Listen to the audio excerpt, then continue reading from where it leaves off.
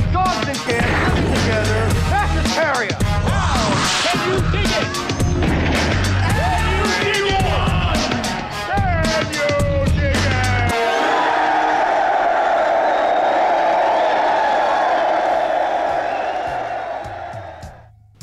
Hey guys, and welcome back to the Lucid Nightmare.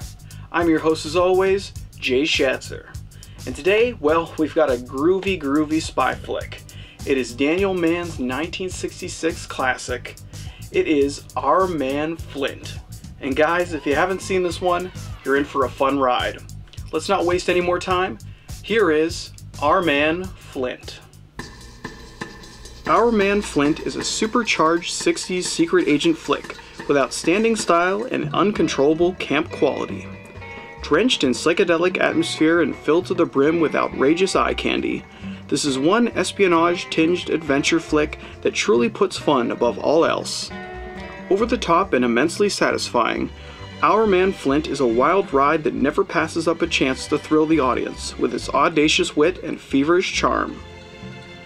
Our Man Flint follows the espionage-filled antics of secret agent Derek Flint, a Renaissance man that emits so much self-esteem that if somehow harnessed, his mojo could power the entire United States for a couple of years. In his knowledgeable wisdom, Flint is asked to foil the diabolical plan of a couple of rogue scientists who are controlling the world's weather in order to bring about peace and their own personal views of how the world should be run. Flint sympathizes with their plight, but once the eco-terrorists kidnap his 5 best girls and brainwash them into joining their little cult, all bets are off. Those pencil neck pushers are going down. James Coburn is absolutely electrifying in this film as Agent Derek Flint, bringing as much charisma as he does deadly force when taking down the bad guys. His performance isn't done through brooding seriousness, but through light and campy-filled banter that treads the fine line of comedy and satire. It's all played out in great fun, and why shouldn't it be? This is the age of Bond and the Eurospy, so why not get down and dirty and have a little fun? The character of Derek Flint is a cultured and knowledgeable gentleman spy that just so happens to love the ladies. Much like his counterpart James Bond, Flint has both the smarts and the sex appeal, yet it seems that both are cranked up to maximum levels in the Flint universe. The guy knows everything. The simple fact that he never misses a step and is always right could come off as annoying, but in true Flint fashion, it just adds to the charm of Derek's world. The balance of comedy and action is also pitch perfect, and I don't think anyone could pull it off other than the smooth James Coburn. The style of course goes hand in hand with the wild nature of the film, setting up some rather interesting attire and extravagant 60s garb. For as lavish and whimsical as the production is, the film feels rather focused, never getting lost in the ridiculous style on display.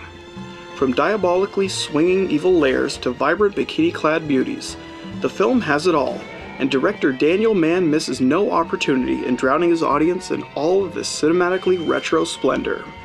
The lavish aspects of the movie are awe-inspiring, and if that sounds like your bag, then Our Man Flint is your retro-blasted paradise. In a nutshell, the film is entertainment in its highest form of 60s style, serving us with a side order of laughs while we're shown just how cool the era of cinematic international spying really was.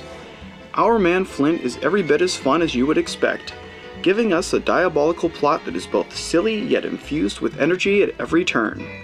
Action-packed and extremely enjoyable, Coburn is outstanding in the central role, and his portrayal of Derek Flint, literally the most interesting man in the world, is without a doubt a showstopper. In the end, Our Man Flint is a groove-tastic masterclass of 60s spy cinema. And guys, that's the totally groovy Our Man Flint, with just one of James Coburn's absolute best and just a highly entertaining film. But guys, that's it for me today. Hope you enjoyed that one, and I hope you like what I'm doing here. If you do, please like and subscribe. And if you have time, leave a comment below because I'd love to hear from you. But until then, I will see you at the next movie review. Take care.